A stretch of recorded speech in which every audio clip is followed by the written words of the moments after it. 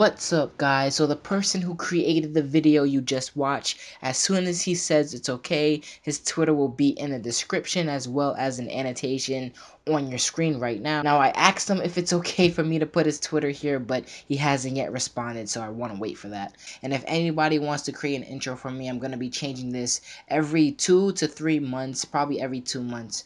So yeah, shout outs to him. Check out his Twitter, go follow him. Check me out on Twitter, go follow me.